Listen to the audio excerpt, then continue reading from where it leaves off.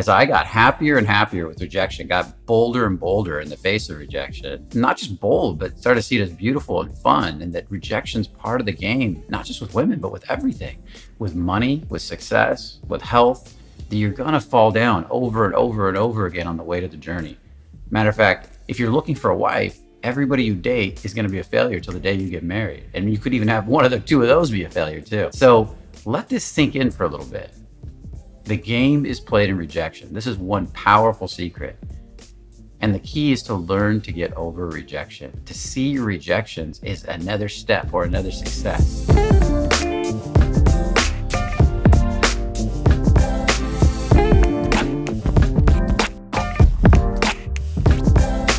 So I'm back.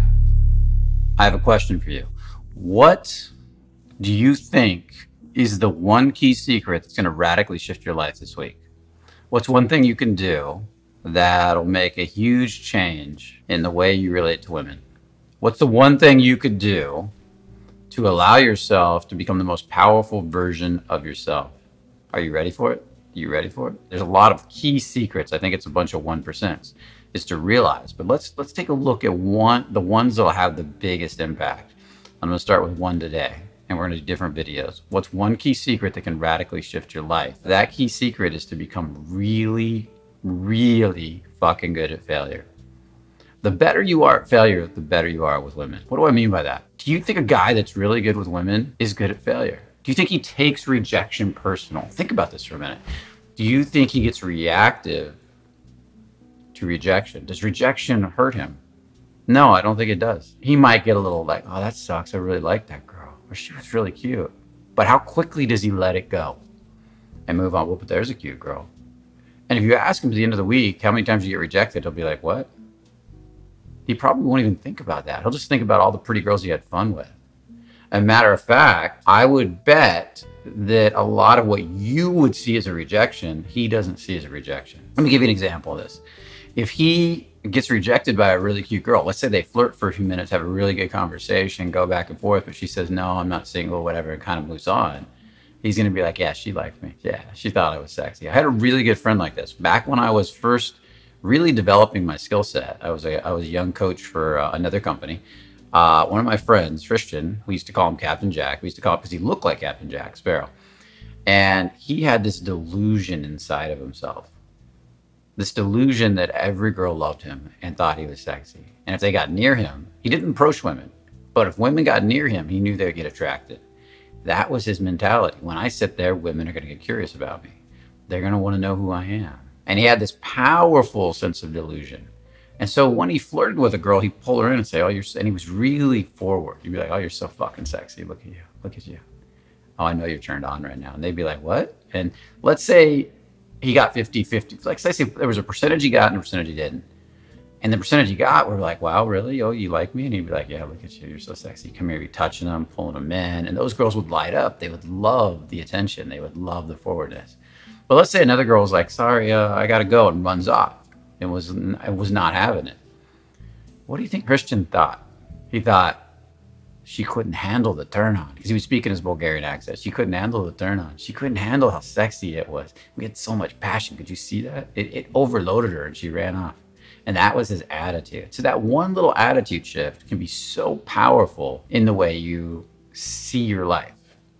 Now, I'm going to give you another example. My friend Jason, who's probably one of the best I've ever seen and totally fearless when approaching women, he used to blow my mind. He kind of broke my mindset about what was possible. He could have been my brother. He looked a lot like me. And when I met him, I was like, oh, this guy's my same height. He looks like me. This is interesting. But yet he's probably one of the best I'd ever seen with women, and I wasn't at the time. I had a friend, I'm 5'8". I had a friend who was 5'11", and she was really tall. She loved to wear heels, and she's like, Brian, and she told me one day, just randomly, and because we were really good friends, I had all these girlfriends at the time, back when I was learning. She goes, Brian, I could never date you. And I'm like, why? What's wrong with me? And she's like, well, you're just too short. And she was digging at me and she was poking at me. You know, that thing that girls do, testing. And that would really hurt me at the time. I would take the rejection personal, especially when she offered it up and I didn't ask her. Now I would probably take that as her flirting, but back then it hurt. And so here comes Jason. He comes into the house and he meets her for the first time. We're all hanging out, and she comes over to me and she says, he's sexy. And then we're out for a little bit, and she's like, you know, I'd do him. She used to say that all the time about guys she likes. I'd do him. And I go, wait a minute. He's short. He's the same height as me. And she goes, yeah, I'd make an exception. And that was a big reality shift for me. Suddenly what happened inside my mind was I thought, women really respond to who you're being. Because this guy looks like me. He's about the same height as me. And he's got all these women attracted to him. We went out to a bar, and I can't tell you, like, the bar was not even crowded. And he had so many girls under his arm. Because he was ballsy, he was bold, he was forward. And the number one thing, we talk a lot about turn-on energy, and he was overloading the turn-on energy with women. And what he was doing with it, he's bringing so much turn-on that he was pushing away the girls that didn't like the turn-on, the ones that weren't down for that, that wouldn't move fast. And he was pulling in the girls that did, because that's what he wanted. He was all about, you know, women that wanted to be sensual right away, that wanted to play. He wasn't necessarily always about one-night stands, although that was fine for him. He liked dating girls, but he liked dating a lot of girls at once and really getting to know and going deeper with them. And so he had this sensual energy he would just lead with and start touching them right away and start leaning in with her. His turn on would be on, and he'd be looking at girls and penetrating energy, and he'd be owning that energy. That could be you. That's all embodiment. But the other thing also was when he got rejected, he didn't buy it. I remember one time this girl rejected him. She was like pulling back, and he's like, I don't believe you. She's like, what do you mean? He's like, look at you. Look at the way you're looking at me. Look at the way you're looking at me right now. Look at the way you're touching my hand. You're attracted. And he was just owning it. And he said it so calm, so matter of fact, that I could see her questioning it and being like, and it was really interesting. And then next thing you know, he's like, wait a minute, I'm going to go talk to this girl. And he almost just walks away from her right there. And is like, oh, I see another girl I want to talk to. He didn't give a fuck. He wasn't afraid of rejection. He wasn't afraid of what people thought of him. In a sense, he was putting who he was on the table and saying, I can not only handle the tension, but you can reject me all you want. It doesn't change how I feel about myself. So think about this. We've got Jason and we got Christian, both amazing with women. And they get this energy of not being afraid of women. I remember one time I was on a date with a girl, and I was sitting there with her, and the same thing. I remember we were holding hands, we were touching, she was cuddling up next to me. There was a lot of interest. We're sitting right next to each other. And I remember I leaned in to kiss her, and she pulled back. And I was like, interesting. And I remember saying to her, I went to the bathroom, came back, and I just decided to call it out. I was like, so what's the deal with you? She's like, what do you mean? I said, well, you love cuddling up to me. You love touching me. I can tell you like me, yet you don't move forward. And she said to me, she looked at me and she thought about it, and she looked at me and goes, well, you know, I just don't feel it. Something's missing. As I'm got my leg on her thigh, as she's holding my hand, as she's kind of leaning into me, and I looked right at her, and I smiled. I remember my whole body smiled, because it just was such bullshit. And I said, I don't believe you. And she said, what? I said, I just don't believe you. Look at this. And then she laughed and she smiled. She looked down and she blushed. And I could tell it was on. The rejection didn't bother me at all. I knew there was something else going on that she either wasn't telling me or wasn't really, and I think she wasn't really truly consciously aware of. And I think I know what it was. But what made me so excited about that moment, what really turned me on, was she was gorgeous, by the way, and I was completely unaffected by the rejection. Matter of fact, I was happy with it.